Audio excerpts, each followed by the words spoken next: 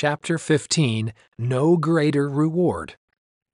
Throughout 1921, Heber J. Grant received letters from David O. McKay and Hugh Cannon about their world travels. After meeting with saints in Samoa in May, the two men visited Fiji, returned to New Zealand, and visited Australia. They then made stops in Southeast Asia and continued on to India, Egypt, Palestine, Syria, and Turkey.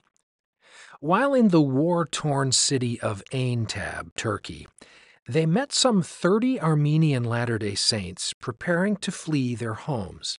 In the last decade, countless Armenians, including the local branch presidency and other Latter-day Saints, had been killed in communities like Aintab. Saints in Utah had fasted for them, and the First Presidency had sent money for their relief. But the violence had since escalated, making it increasingly dangerous for the Armenian saints to remain in the country.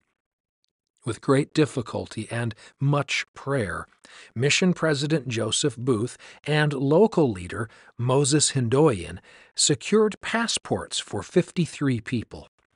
The saints then set out for Aleppo, Syria, more than 70 miles to the south, where another branch of the church met.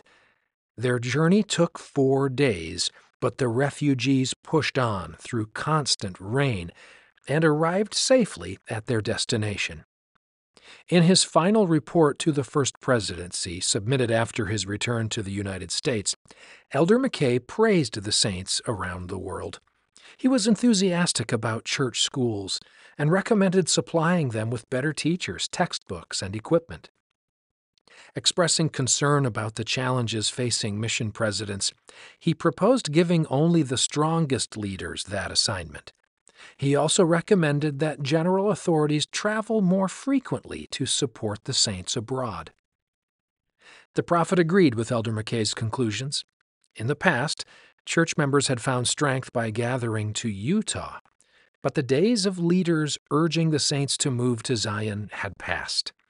Since the end of the World War, in fact, many saints had left Utah's small towns, seeking better employment in larger cities across the United States. More and more, church members everywhere looked to local branches and missions for the support earlier saints had found in wards and stakes in the American West. During a trip to Southern California in early 1922, Heber was impressed by the size of church branches in and around Los Angeles. "The California mission is growing by leaps and bounds," he proclaimed at the April 1922 General Conference. Soon the saints in the area would be ready to form a stake. Yet Heber knew church members needed more than a strong congregation to remain true to the faith.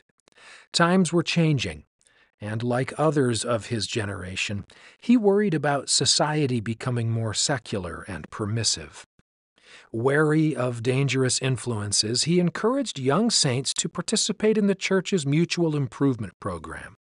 The MIA promoted faith in Jesus Christ, Sabbath keeping, church attendance, and spiritual growth, as well as thrift and good citizenship.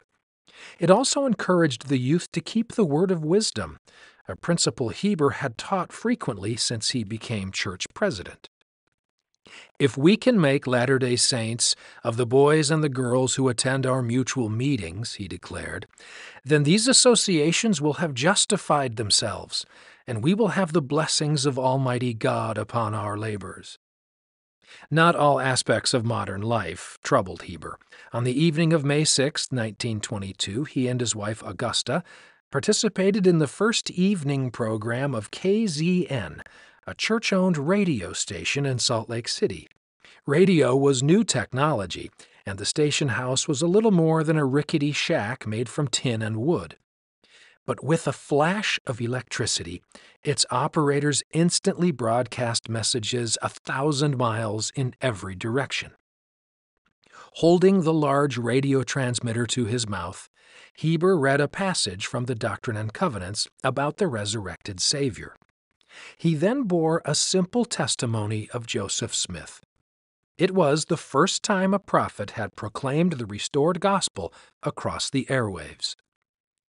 Later that month, in a meeting about the future of the Relief Society magazine, Susa Gates could feel that more changes were coming. She had edited the magazine since it replaced The Woman's Exponent in 1914. From the beginning, she wanted it to be a beacon light of hope, beauty, and charity. Yet she knew the fate of the magazine was ultimately out of her hands. As the months passed, Relief Society General President Clarissa Williams and her secretary Amy Brown Lyman were taking a greater role in the magazine's production, inserting articles about social work and the Relief Society's collaboration with charitable organizations outside the church. Susa didn't doubt Amy's sincerity in championing social service. Rather, she feared that Amy was allowing the church to become too entangled with the world. Susa prayed hard to view the situation differently, but her disapproval of the new approach to Relief Society work kept her from seeing the good Amy accomplished. The Red Cross and other charities now referred all cases concerning Latter-day Saints to the Relief Society. Many cases involved needy saints who had lost contact with the church after leaving their rural wards to find work in the city. To care for these saints, the Relief Society often worked hand in hand with public and private medical, educational, and employment agencies. Clarissa had also recently consulted with Amy and the General Board on an effort to reduce the number of Latter-day Saint women and infants who died during labor and delivery. The Relief Society had long focused on women's health, and childbirth was a vital concern during this time. The mortality rate for mothers and babies in the United States was high, leading Congress to provide funds to organizations that supported expectant mothers.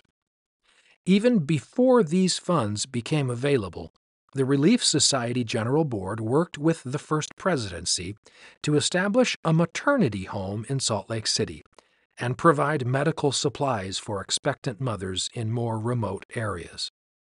To fund the program, the Relief Society used money it had received from selling grain to the U.S. government during the war.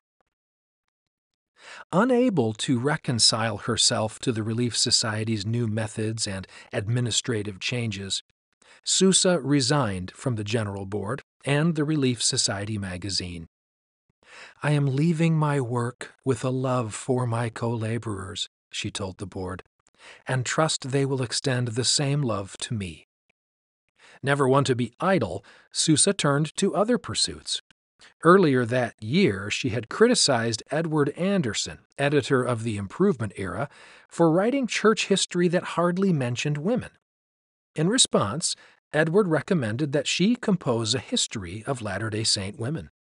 Susa had already written a history of the young ladies MIA, so the project appealed to her.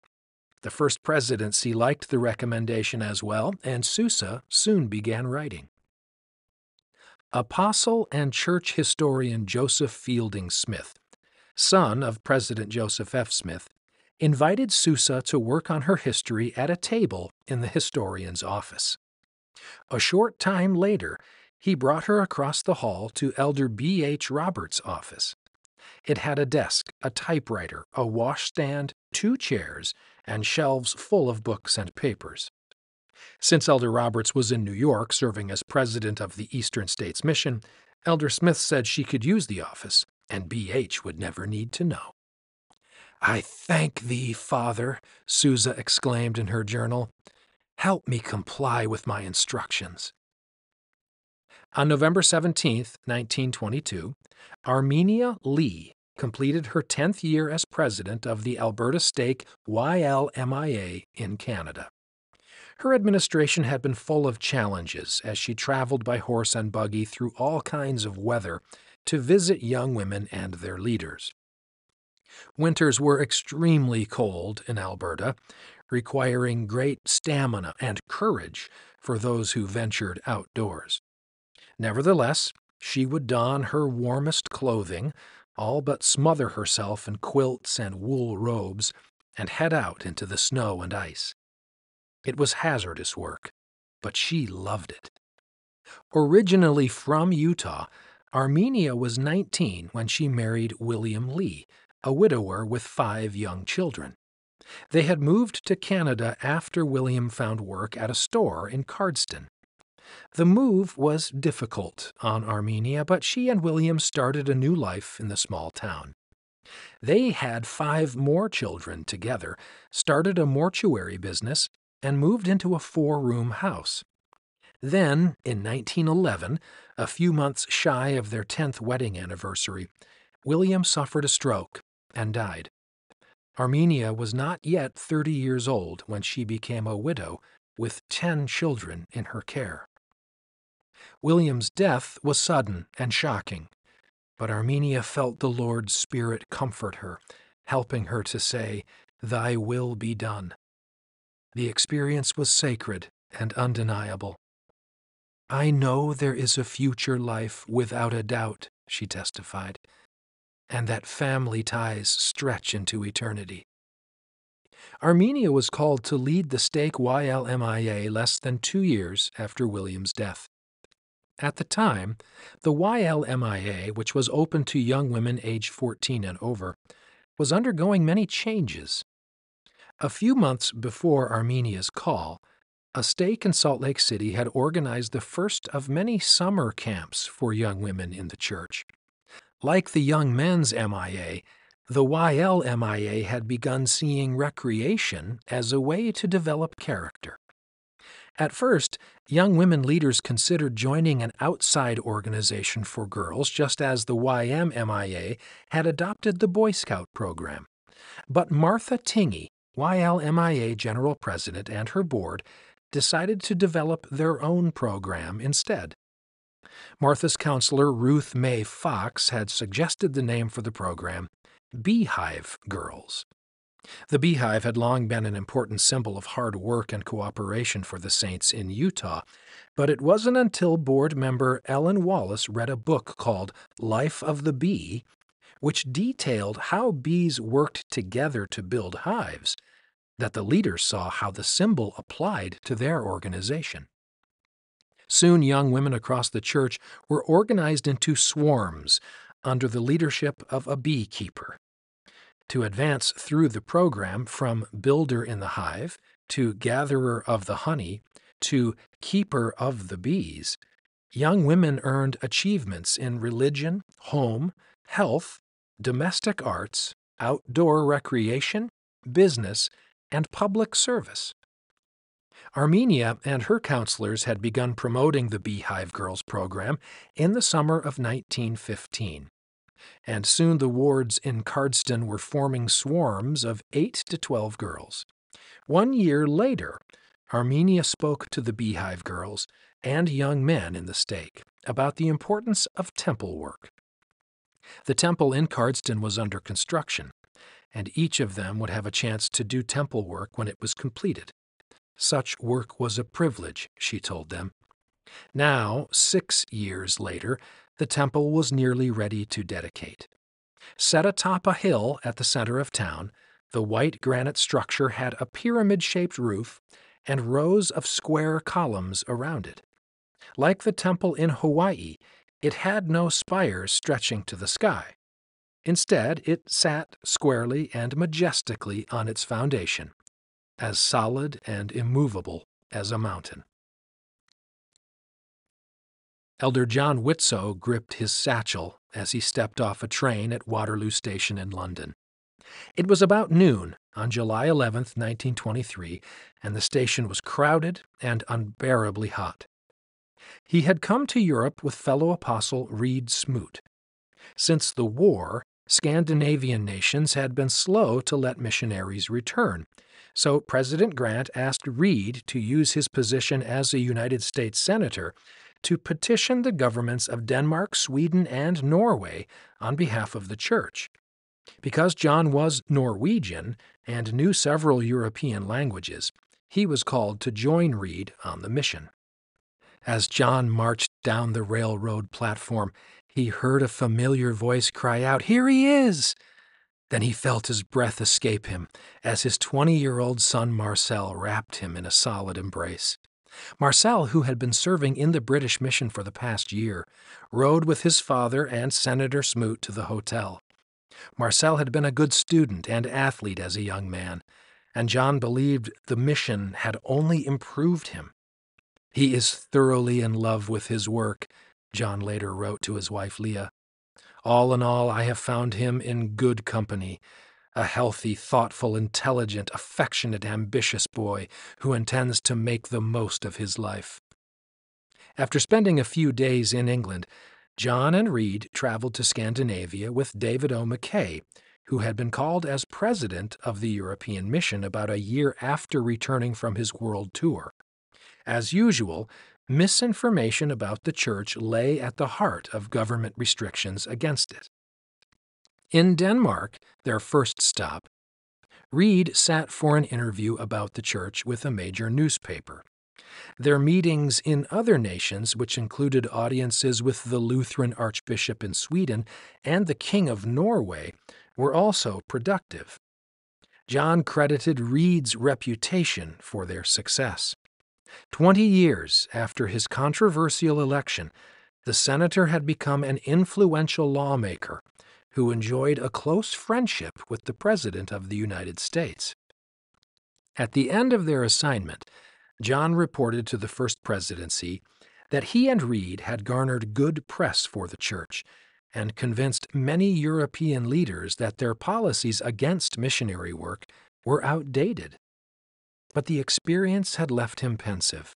After one tiring meeting, John came upon a bronze statue of Jons Jacob Berzelius, a renowned Swedish chemist whom he admired. Sitting down near the statue, John wondered what might have happened if he too had devoted himself entirely to science, instead of returning to Utah to help educate the saints and serve in the church. "How I would have reveled in the life of a Berzelius," he wrote Leah later that evening, "for I know that with God's help I would have succeeded greatly." Instead, John had given up his profession and abandoned much of his scientific research to serve as an apostle of Jesus Christ. Yet he did not regret his new path, despite the sadness he felt in burying old dreams.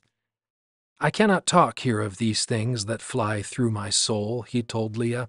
"Only the promise of life hereafter could justify some things."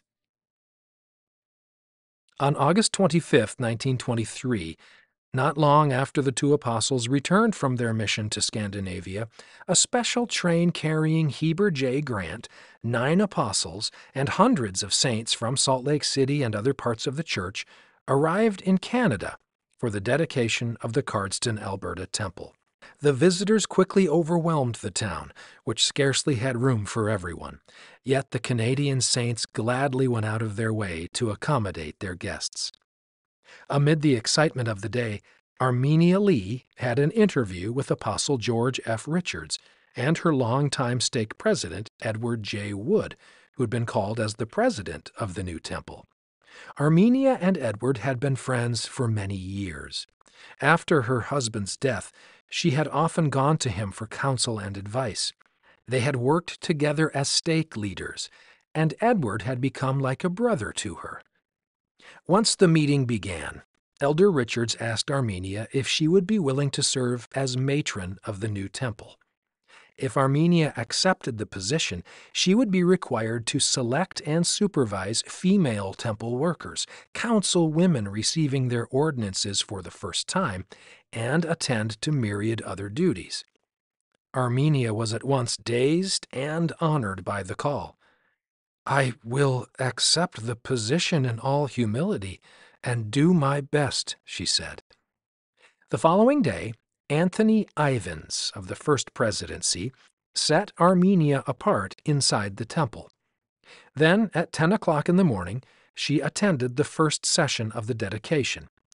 Kneeling at an altar in the celestial room, President Grant offered the dedicatory prayer, asking God to sanctify the temple and bless those whose lives it would touch.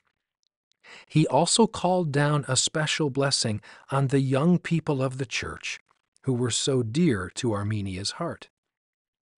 "Keep the youth of thy people, O Father, in the straight and narrow path that leads to thee, he prayed. Give unto them a testimony of the divinity of this work as thou hast given it unto us, and preserve them in purity and in the truth. The temple opened for ordnance work a short time later. In recent years, President Grant had looked for ways to increase temple participation. In 1922, he had asked a committee of apostles to study how to shorten endowment sessions, which could last up to 4.5 hours. Temples now held multiple daily sessions and began offering evening sessions to accommodate saints who couldn't attend during the day. Church leaders also ended a practice of having saints come to the temple to receive a blessing or baptism, reasoning that it could interfere with regular ordinance work. One unexpected change was a modification of the temple garment. The existing garment pattern, which stretched to the ankles and wrists and had string ties and a collar, was ill-suited for the types of clothing worn in the 1920s. Recognizing that the symbolism of the garment was more important than the style, the First Presidency instructed that a shortened and simplified garment be made available. Since Armenia's duties as matron occupied much of her time, she was released as stake YLMIA president. Her time with the young women was a cherished part of her life, and she missed working with them. Yet she found new joy in greeting the young women she had known from the MIA as they came to the temple to receive their endowments and be sealed for time and eternity to their husbands.